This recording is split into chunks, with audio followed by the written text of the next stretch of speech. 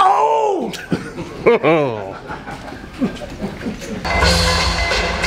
London, England! Do you wanna hit from the bar? Are y'all ready? Do you need a hit from the bar? We flew into London from Dublin, and man, it took 2.5 hours. We were spent. I was very fatigued. I don't know how, you know, DJ Lord was able to go out and dance on tables topless this night, but somehow he did it. Cheeky drinks low-key get you fucked up. So I was fucked up, and I won't go into that. It took us longer than the flight to get from the airport to our hotel. It took about, I would say, an hour and a half, maybe 2 hours, if that. You know, the way that they have the streets now and everything, like it's impossible. I wouldn't want to drive here. Parking's messed up. The roads are tiny. You got big double-decker buses. All these cars coming from all the directions. The roundabouts. I don't know how y'all do it, but y'all do it. But I don't know how y'all do it. It's tough doing these shows night to night, and then on a day off you have to travel and then deal with, like, you know, a whole 2.5 hour ride from the airport that's supposed to be an hour or something like that because of, you know, traffic and whatnot. But, you know, and it'd been hard to sleep those last couple of nights, so I was feeling real fatigued. But due to a lot of vitamins and hydration, I was able to bounce back, and you know, I was rather excited for London because, you know, London always, you know, gives a lot of energy. You know, I don't remember one show that we've had here that wasn't buck wild, you know, and that was the thing. You know, are they gonna beat Ireland in terms of energy? Because Ireland was just energy. And yeah, London, England came with it. You know, we were feeling good before we started. A lot of our friends had showed up. You know, salute to Bobby D came through. Salute to our boy Kieran came through with the squad, and you know, our boy Kim, who provided us with some good stuff. OB Trice, our boy Miguel from Paris came in. A lot of people flew in for this gig from different places, you know, even just some of the fans that showed up there, you know. So it was a lovely vibe. Our agent was in the house, Scott Thomas, salute to X-Ray, all coming to support, and, you know, to see Ice Cube and Cypress Hill like mash this thing, because there's been a lot of hype for it for a long time. To my brothers. Before the show, we did the meet and greet where a certain amount of people get to come out and shake hands, take a picture, say hello with us. And that was cool. Met some different people from you know, different parts of London, which is always cool. I don't mess around. How long have you had that? Since 1996. You could sign my big drum that I smuggled in from Canada. Now, do you want me to sign the drum or right in right in All there. right, there you go. You know, Lord worked on some new flips that we would do there. That you know, were sounding pretty goddamn good when we were, you know, sort of just going through them before we actually hit the stage. And you know, so we were excited to try some of that new shit, that new.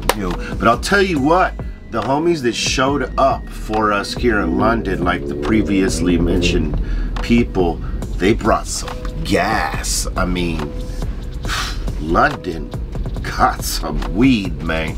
Let me tell you what. And some concentrates. We seen it. It's there. It's here. And we were, you know, we got lifted, baby. Gotta tell you right now. And one of our guests actually brought us some you know, chocolate shroom, chocolate bar infused with mushrooms. Delightful. Man, I really feel good the way that we're playing, the way that we're getting it all together, and we're changing stuff around on the fly. We're like, you know, talk about something and we get an idea down, and then we put it into motion, we put it into action, like either that night or the day after. London, England! Oh shit!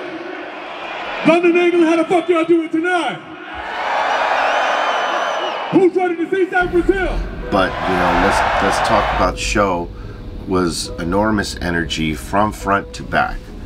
And again, like I've told you in the previous ones, you know, I asked the crowd if this was their first time seeing Cypress Hill. 80% new fans coming to see Cypress Hill. 20% old school fans coming back. Salute to all you new motherfuckers that came to the party. And we're just open enough to receive it. You know what I mean? That's everything to an artist, and to see our crowds getting younger, I mean, that's so satisfying, because you don't know that you're gonna make music that stands the test of time. You're just doing what you feel, and if it locks in, that's everything. So, you know, the fact that our music has had impact on a whole generation, that a lot of them weren't even born before it came out, or were babies when it was out, and to see them knowing all the words, singing along, there's no better gratification than that. So salute to everybody that's been coming out to these shows. They've been amazing, man. The energy just off the chain. It's been an explosive type of energy. But you know, we delivered the set, polished, sharp, spot on, because that's what we do. It's the Cypress Hill experience. The energy that we've been seeing across Europe has been really intense and really good, you know, really good energy, you know, for the concert. So I just want to say thank you to all the fans that have came out, participated on this tour, on this particular run. You guys have made it all worth it, and I can't do it again. But you know, there's one, we got some more to go. We got another one tonight in Nottingham, and I know it's gonna be lit. I can already feel it. All I can say is that London, y'all motherfuckers are the shite. Man, last night, this whole entire crew, I don't care who it was on this crew, lit last night. I was walking the walls till 4 in the morning. Bobo was up, unbelievable. It was an over the top night. The whole team had fun partying. It was funny too, because half the squad went in one direction, half the squad went in another, and we were keeping each other up to date with videos and stuff. So I was seeing half the guys on the other side of town, what they were up to, and man, London, England last night, the Cypress Hill squad took over London, England, from the pubs to the restaurants to the stadiums. It was dope. Cypress was in town, and when Cypress is in town, the good folks of London, England, they come out and they know how to party. You know, what we do after the show sometimes is we will become one. What I mean by that is we'll take that chocolate bar, the mushroom infused chocolate bar, and we'll all take microdoses from it together. And we have our chant that you know, we are one. What I didn't tell y'all is that we also, me and that crew that I told you about, the secret crew, the secret assassin crew, we crashed a Christmas party. We crashed a Christmas party, like a straight up work Christmas party. We were eating chicken wings and French fries and shit, chilling, having a great old time. And then Evan went to the bar and took me. I got this round.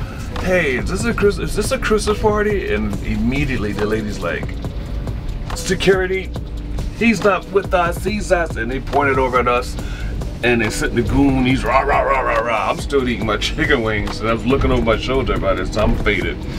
Looking over my shoulder, I was like, yo, we gotta get out of here.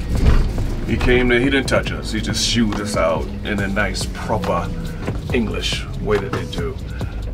And we didn't get locked up. But that was great.